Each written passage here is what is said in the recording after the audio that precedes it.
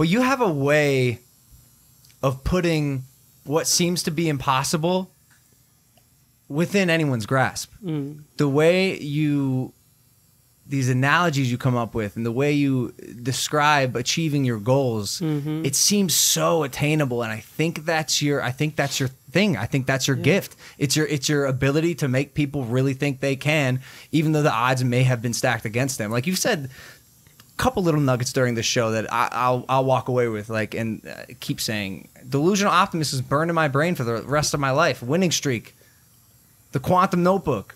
I'll tell you, bro, like, I'm the regular guy who is trying to live one of the most interesting lives ever lived. And if like a little like Angel Charlie version flew into the classroom in 10th grade in high school, and I'm sitting there listening to Kanye West Through the Wire in literature class. Classic. And that little angel said, Charlie, you know you're going to work with Kanye West one day. I'd be like, how? Like, and then I go home and I turn on ESPN and I'm watching LeBron James on ESPN. And that little angel flew in and said, oh, you know you're going to be in a commercial with him one day. I'm going to be like, how? Like, all these things that I was just fans of. Lil Wayne, LeBron James, Serena Williams, Nike, winning Grammys, winning Emmys, having a Super Bowl commercial.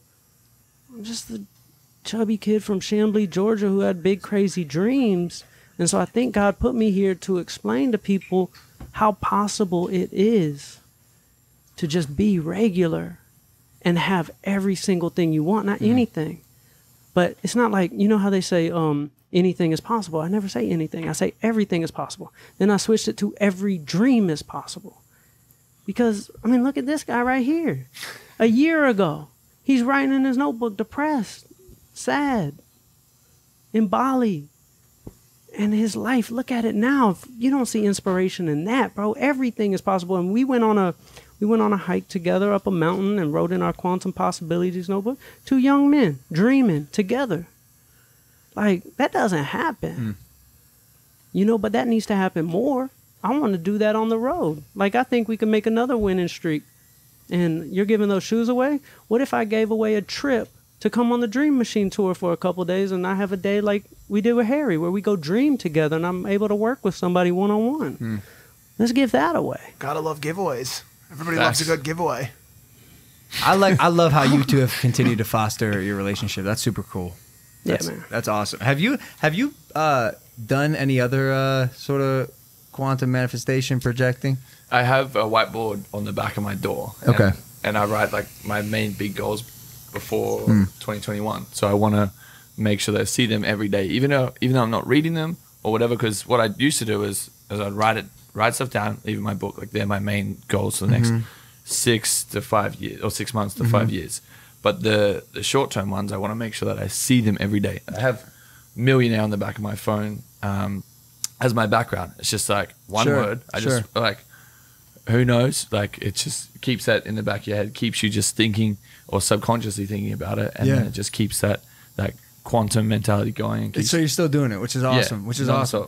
Charlie, do you, any merit in the idea that less is more? Like, typically when I do my my manifestation,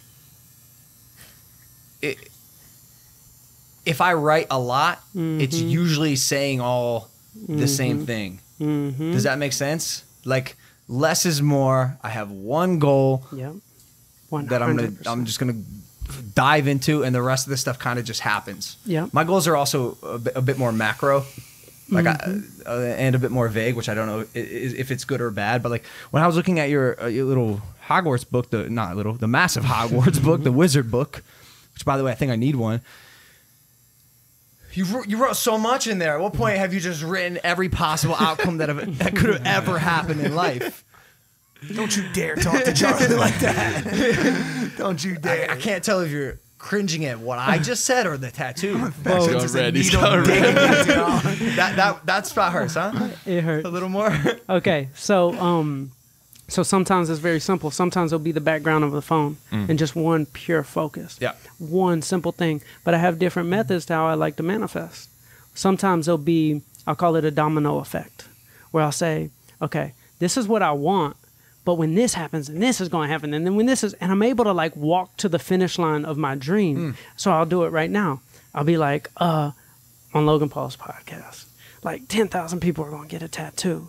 And then somebody out there is going to create a Starbucks challenge. And then Starbucks is going to be like, oh, we love this winning streak thing. And they're going to be like, oh my God, I want you to distribute your book called Winning Streak in our Starbucks. And then the Starbucks book is the best-selling book of all time. And now 10,000, 10 million, 100 million people are now going to Starbucks screaming winning streak. And I'm one of the biggest motivators in the world, because why do people go to Starbucks? To get motivated. And I wrote a motivational book where people start their day in Starbucks, and I just did this domino effect from this moment. You just got a sponsorship from Starbucks. Let's go. It's 100% happening. I'm actually not going to call you crazy.